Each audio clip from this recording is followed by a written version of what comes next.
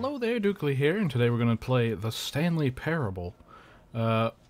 Which we are playing. If you look on the monitor there, there's one of those infinite loop things, see? Ooh. Right. So this is... Most people know what this game is, and kind of have an idea of what it's about. It's like a weird kind of puzzle thing, that's got some, I guess, maybe psychological things in it. This was given to me by Dr.Zebra, so thanks a lot, Zebra. And I think we'll do an episode, and if you guys are interested, we'll keep playing it, because there's, I think you can play this forever, and probably see all kinds of different things. So, here we go. I'll try to be quiet when the narrator guy comes on. Hopefully he's loud enough. I might have turned him down too much. It's loading. Okay, a long loading screen. I don't want to skip, I don't want to like stop and start again because I don't want to miss anything. So you just have to sit here and watch this. No, I'm just... This is the story of a man named Stanley. Stanley worked for a company in a big building where he was employee number 427. Employee number 427's job was simple. He sat at his desk in room 427 and he pushed buttons on a keyboard. Orders came to him through a monitor on his desk, telling him what buttons to push, how long to push them, and in what order. This is what employee 427 did every day, of every month, of every year. And although others might have considered it soul-reading, Stanley relished every moment that the orders came in, as though he had been made exactly for this job. And Stanley was happy. Not the best audio quality in that. Something very peculiar happened. Something that would forever change Stanley. Something he would never quite forget. He had been at his desk for nearly an hour when he realized that not one single order had arrived on the monitor for him to follow. Oh. No one had showed up to give him instructions, call a meeting, or even say hi. Never in all his years at the company had this happened. This complete isolation. Something was very clearly wrong. Shocked, frozen solid, Stanley found himself unable to move for the longest time. But as he came to his wits and regained his senses, he got up from his desk and stepped out of his office. Okay. So here we are. I want to say right away, this is made with the Source engine. But it doesn't look real sourcey. If you've watched the original, or seen the original, or played the original, it looks a little different. But it's been updated since, you know, since the original, obviously. So it doesn't look really Source-like. That's where I'm going with that. That's locked. Okay. All of his co-workers were gone. What could it mean? Stanley decided to go to the meeting room. Perhaps he had simply missed a memo. Look, this person's left their No matter computer on. how hard Stanley looked, he couldn't find a trace of his co-workers. Well, this person didn't have a computer. This person sharpens pencils all day. Oh, phone. Who farted? I don't know. It wasn't me, though. You would have known if it was me. Can I turn this back on? No, sorry, I turned it off. Ooh, copier. Oh, I can't read any of that. It's just... Oh! For the love of God, please unplug me? This... something office. The deep carpet. Damp carpet. I don't know. I'm gonna give up on reading that right away. I like work. Whoa. I just hate my boss. Oh, that's nice. Okay. All these doors are locked. I don't know why that is. It's a really bad painting of, like, some Colorado landscape or something. Who's thrown this shit everywhere? Look at this. Come on, people. It's called conservation. Let's get with the program, okay? Oh, that's that guy again. This person's not even doing work. Oh, wait a minute. It could be. There might be a spy. Anyway, I'll just turn it off. Okay. Oh. Stanley Stanley went around touching every little thing in the office, but it didn't make a single difference, nor did it advance the story in any way. Okay, sorry, I'm just trying things. Oh no! Someone spilled their coffee. And who's left these open? That's a friggin' hazard right there. Shut up. Okay. Well, I can manipulate that door, but none of the other ones. Whatever. What the hell is a coffee cup meeting happening in here? Whatever. When Stanley came to a set of 2 open doors, he entered the door on his left. Wait, what? Shit. Okay. Alright. I'll go through the left door.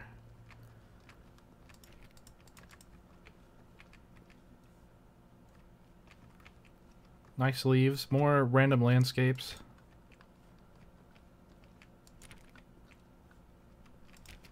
Everything's locked. I guess if it's open, it's open. Yet there was not a single person here either. Feeling a wave of disbelief, Stanley decided to go up to his boss's office, hoping he might find an answer there. Do not alter without consulting whiteboard manager. Rip Franz. Is this the whiteboard manager? The future was yesterday, tomorrow is now. This is so accurate. That's like the kind of bullshit they have in offices, isn't it? Let's see, what do people want? Oh, what? Number of slides on this slide. Oh, that's great. This is the kind of shit I would have pulled off if I were to give a presentation. Rate at which charts on the same slide depict the same information. That's fantastic. What's this? Bi-quarterly post-review review. What? Oh. Circle the top 20 things you love most about your boss. Fill the in triplicate and return to your boss appreciation specialist. Man, you could just, like, stand here and look at this shit all day. Solving interpersonal conflict? Okay, whatever. Broom closet. Oh, that opens. Look at that. Stanley stepped into the broom closet, but there was nothing here, so he turned around and got back on track. Okay, there's nothing there. Coming to a staircase, Stanley walked upstairs to his boss's office. Okay. Oh, bright. Is this it? Nope. Whoa. This is quite the place. Executive bathroom.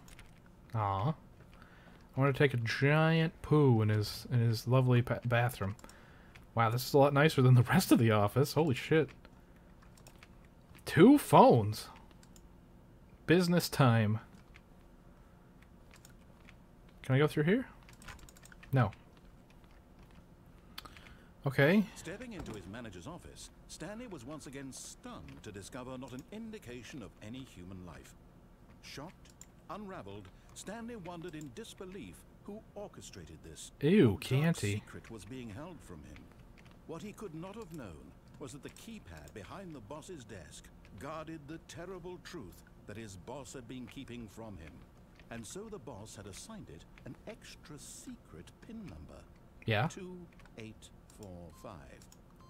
But of course, Stanley couldn't yet incredibly, by simply pushing random buttons on the keypad, Stanley happened to input the correct code. I don't know why, I just thought it would be over there. Luck. Amazing. He stepped into the newly opened passageway. Why does the door need to be that tall? Okay. This is like some creepy back room. There's an elevator here with a button. Also, that button works. What a strange game. Oh. Oh, loading screen. Come on. You're better than this, Stanley Parable. Oh. Well, it's going really fast, though.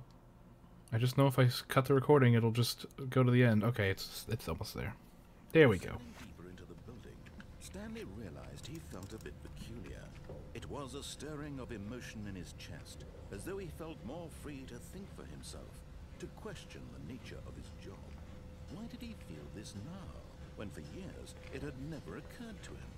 This question would not go unanswered for long. Maybe I'm the only one that ever worked here and I just didn't notice any other people. God, I wish that was the case. Stanley walked straight ahead through the large door that What? read Mind Control Facility.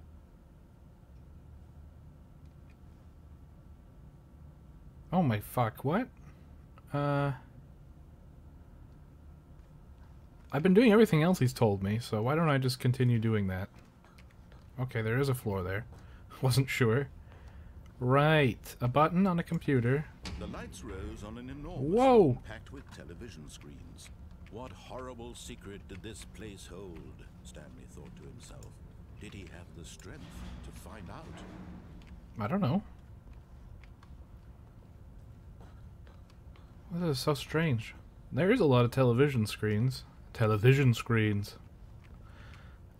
Employee observation protocol? Okay. What? This is just like a security room. I don't know what the big deal is. Yeah, look at this. It's a security room. Monitors jumped to life.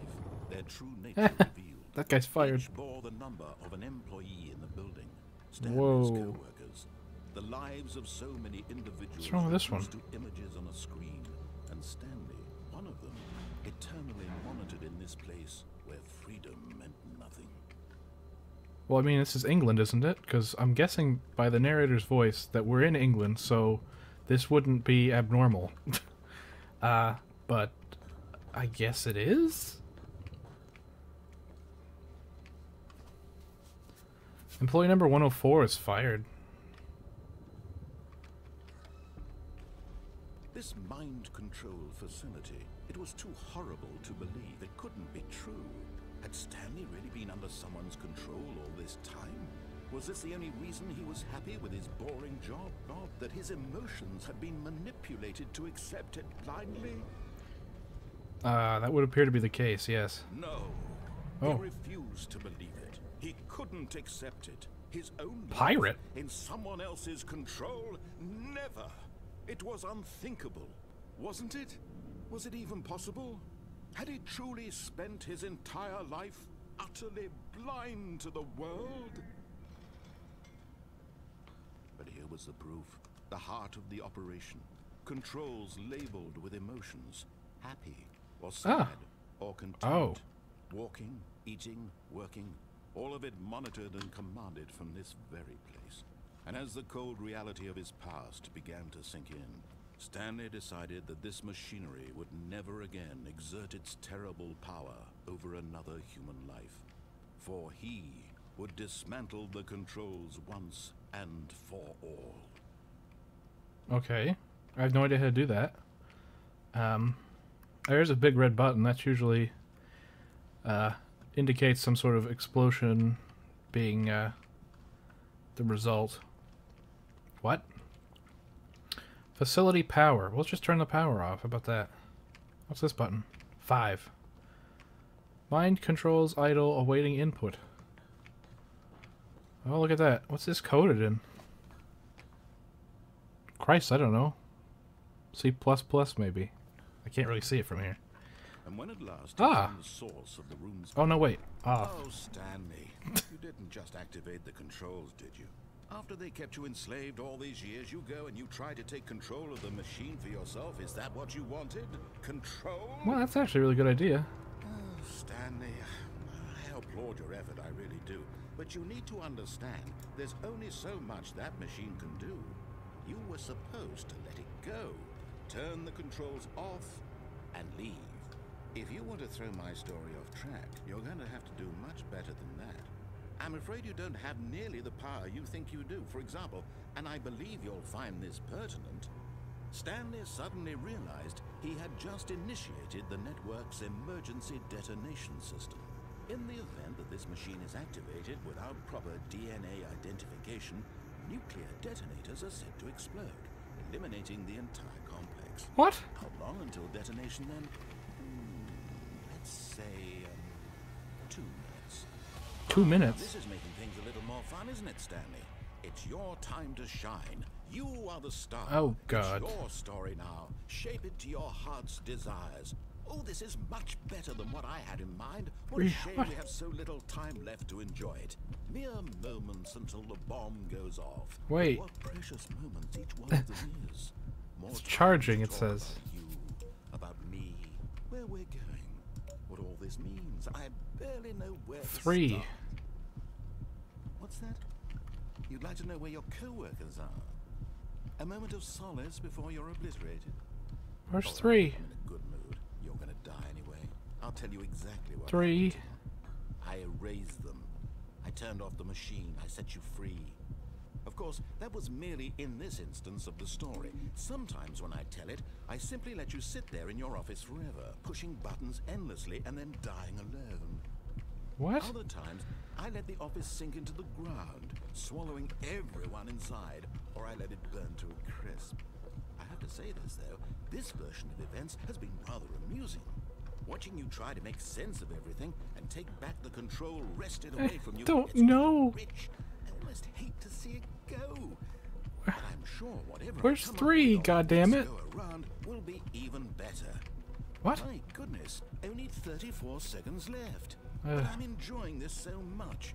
You know what? To hell with it. I'm going to put some extra time on the clock. Why not? These are precious additional seconds, Stanley. Time Button, doesn't grow on trees. Oh dear me, what's the matter, Stanley? Is it that you have no idea where you're going or what you're supposed to be doing What? right now? Or did you just assume when you saw Ah, the shit. timer that something in this room was capable of turning it off? I mean, look at you. Red. Running from button to button, screen to screen, clicking on every little thing in this room. These numbered buttons, no, these colored ones, or maybe this big red button, or this door. Everything, anything, something here will save me. Oh god. Why would you think that, Stanley? That this video game can be beaten? Won? Solved? Do you have any idea what your purpose in this place is? Ah. Stanley. Oh. You're in for quite a disappointment. But here's a spoiler for you. That timer isn't a catalyst to keep the action moving along. It's just seconds ticking away to your death. You're only still playing instead of watching a cutscene because I want to watch you for every moment that you're powerless. To see you made humble. This is not a challenge. Press any It's of a this. tragedy. You wanted to Shit, control that this doesn't work world. either. Fine.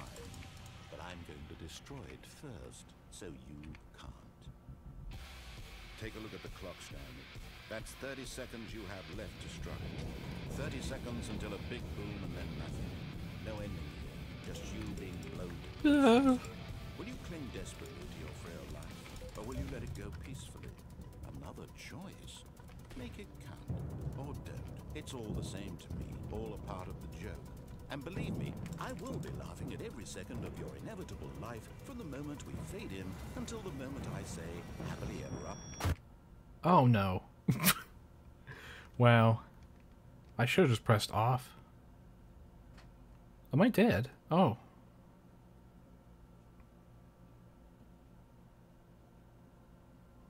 Oh, it started over. Okay. Right. All of his co-workers were gone. What could it mean? Stanley decided to go to the meeting room. Perhaps he had simply missed a memo. No. I'm not listening to that guy anymore. When Stanley came to a set of 2 open doors, this was not the correct way to the meeting room, and Stanley knew it perfectly well. No, I didn't. Perhaps he wanted to stop by the employee lounge first, just Yep. to admire it. Yep, that's exactly right. Ah, yes, truly a room worth admiring. It had really been worth the detour after all, just to spend a few Ooh. moments here in this immaculate, beautifully constructed room. It is Stanley nice. simply stood, but eager to get back to business, Stanley took the first open door on his left. I'm gonna fuck you, guy. I don't think so. I'm gonna go this way. Oh, look at this room. Stanley was so bad at following Ooh. directions, it's incredible he wasn't 5 years ago. Hmm. That's true. It's very true. Do not jump from the cargo lift while it is in motion. Will cause death. Well, maybe. Look, Stanley, I think perhaps we've gotten off on the wrong foot here. I'm not your enemy, really, I'm not. I realize that investing your trust in someone else can be difficult, but the fact is that the story has been about nothing but you All this time? There's someone you've been neglecting, Stanley. Someone you've forgotten about. Please, stop trying to make every decision by yourself. Now, I'm not asking for me, I'm asking for her. Who? This is it, Stanley. Your chance to redeem yourself. To put your work aside. To let her back into your life. Who's... She's what? been waiting.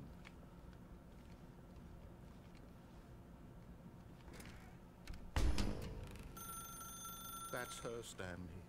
You need to be the one to do this. To reach out to her. If you can truly place your faith in another, then pick up the phone. Ha! I told you it's England. Okay. Hello? Stanley here. What's that? My insurance has expired? No. Oh, Stanley, is that you? Hold on, sweetie. Sorry to keep you waiting. I'm just pulling the bread out of the oven. Oh. 427. Okay, there we go. All right, now, I want you to come in and tell me all about your day. What the fuck? Gotcha. Oh, come on. Did you actually think you had a loving wife who'd want to commit their life to you? I'm trying to make a point here, Stanley. I'm trying to get you to see something. Come inside. Let me show you what's really going on here. Nope. Sorry, but you're in my story now. Okay. Oh my god. Okay, here we go. Chair blocking the doorway. This is a very Hey. sad story about the death of a man named Stanley. I'm sorry? Press 8 on your keyboard. No. Fuck you. I'm not gonna press 8 on the keyboard. It's gonna kill me. 7. That didn't do anything. 1, 2, 3, 4, 5, 6, 9, 0. Okay. I'll press 8. Ready? Stanley is quite a boring fellow. Oh. It's a job that demands nothing of him, and every button that he pushes is a reminder of the inconsequential nature of his existence. Why is, the room arranged this way? Look at him there, pushing buttons, doing exactly what he's told to do. Now he's pushing a button. Now he's eating lunch. Now he's going home. Now he's coming back to work. One might even feel sorry for him, except that he's chosen this life. I have? No, I want to leave. I don't like this. I don't like it. 8. But in his mind, he can go on fantastic adventures. From behind his desk, Stanley dreamed of wild expeditions into the unknown, fantastic discoveries of new lands. It was wonderful, and each day that he returned to work was a reminder that none of it would ever happen to him. Oh, good. And so he began to fantasize about his own job. First, he imagined that one day while at work, he stepped up from his desk to realize that all of his co-workers, his boss, everyone in the building had suddenly vanished off the face of the earth. The thought excited him terribly. What? So he went further. He imagined that he came to 2 open doors and that he could go through either. At last, Wow. choice. It barely even mattered what lay behind each door. The mere thought that his decisions would mean something was almost too wonderful to behold. As he wandered through this fantasy world, he began to fill it with many possible paths and destinations. Down one path lay an enormous round room with monitors and mind controls. Okay, remember that. Down another was a yellow line that weaved in many directions, and down another was a game with a baby. And he What? called it the Stanley Parable. Okay. It was such a wonderful fantasy. And so What? in his head, he relived it again, and then again, and again, over and over, wishing beyond hope that it would never end, that he might always feel this free. Surely there's an answer down some new path, mustn't there be? Perhaps if he played just one more time. Wait. Okay. But there is no answer. Oh. How could there possibly be? In reality, all he's doing is pushing the same buttons he always has. Nothing has changed. The longer he spends here, the more invested he gets. The more he forgets which life is the real one. And I'm trying to tell him this. That in this world, he can never be anything but an observer. That as long as he remains here, he's slowly killing himself. But he won't listen to me. He won't stop. Here, watch this. Stanley, the next time the screen asks you to push a button, do not do it. Okay.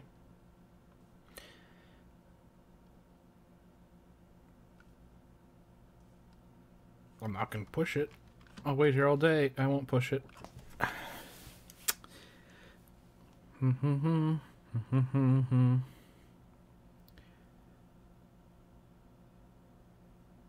I'll wait. I'll wait forever. This is ridiculous. Should I push it? I should push it. What if I push the wrong button? Okay. Ah! You see? Can he just not hear me? How can I tell him in a way that he'll understand that every second he remains here, he's electing to kill himself? How can I get him to see what I see? How can I make him look at himself? I suppose I can't. Not in the way I want him to. But I don't make the rules. I simply play to my intended purpose, the same as Stanley. We're not so different, I suppose. I'll try once more to convey all this to him. I'm compelled to. I must. Perhaps, well, maybe this time he'll see. Maybe this time. And I tried again. And What? Stanley pushed a button. And I tried again. And Stanley pushed a button. And I tried. Oh my god. This game is fucking crazy. Holy shit. I'm sorry if there's not a whole lot of commentary in this, but there is a narrator who's saying most of the things. So, holy crap. Okay, well, I think I'm going to end the episode here. And if you want to see more, let me know, and we'll continue playing. Thank you very much for watching. Thanks again, Zebra. And I will see you guys in the next one. Goodbye.